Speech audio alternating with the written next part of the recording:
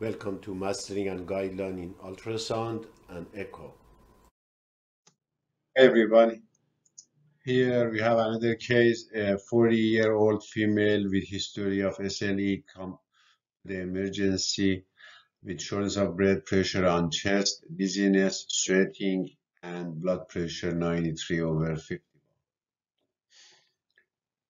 The doctor on emergency ordered stat echo based on the other finding, and the following view has been taken.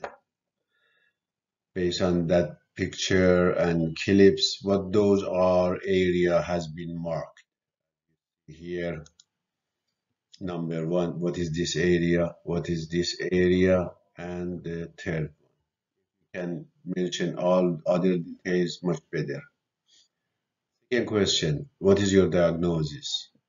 And third, based on your diagnosis, which criteria and parameter on this tips is positive that confirm your diagnosis.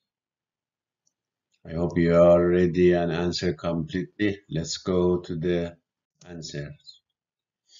Okay, as maybe most probably most of you has answered correctly, patient has a classic cardiac tamponade feature just in one apical four chamber view that you saw. For diagnosis of cardiac tamponade, we need three parameters. We evaluate three parameters.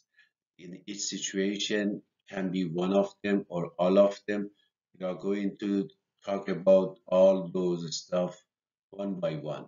Those three criteria are respiratory variation positive, that on mitral valve, on the tricuspid valve, and even middle hepatic or on aorta. We go.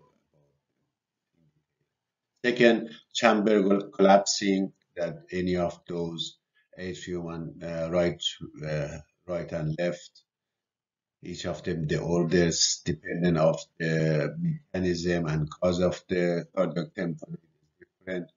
We go talk in for that parameter, and the third one is non-collapsible dilated IVC. Now let's go first